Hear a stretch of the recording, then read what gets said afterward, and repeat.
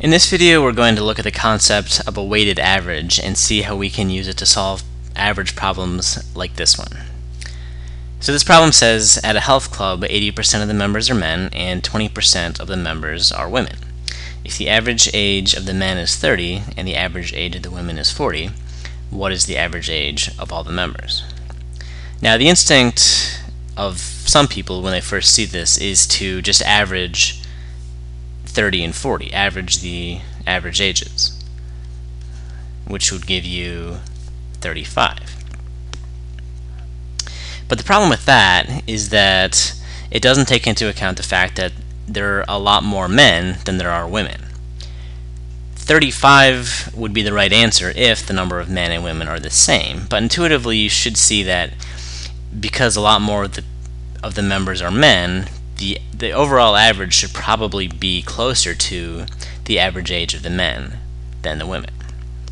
Okay, so we can use the concept of a weighted average in cases like this. And what that says is that the overall average is going to be, in this case, 80% of the men's average age and 20% of the women's average age.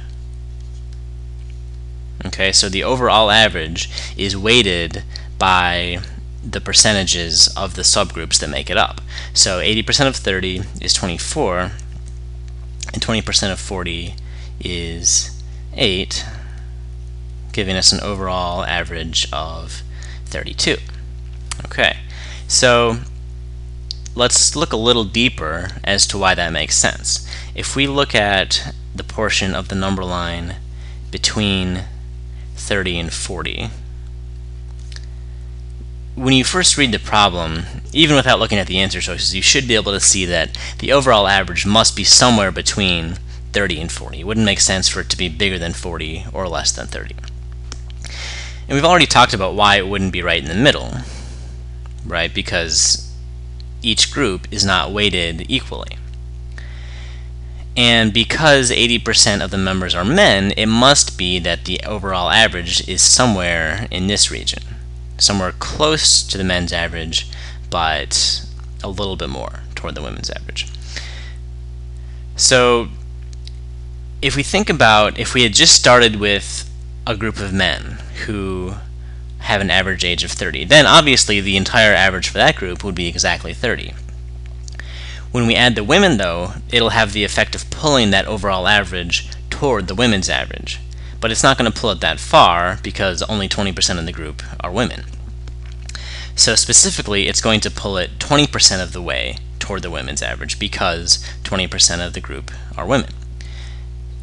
So the distance from 30 to 40 is 10, and so if the women are pulling the average 20% toward their average, that's 20% of 10 is 2, so it's going to pull it 2 in this direction to an average of 32, like we got before.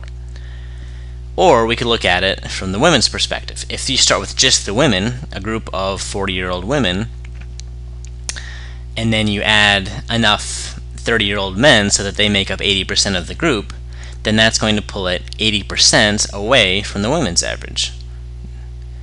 And 80% of 10 is 8, so it'll pull it 8 away from 40 down to 32. Okay, so when you get a problem like this, you can think of it that way. Just think about what would it be with just one part of the subgroup, and then how far is the addition of the other subgroup going to pull it in that direction. And make sure the answer makes sense afterwards. Make sure that, like in this case, 32 makes sense because it's closer to the men's average, which it should be because there's more men than women.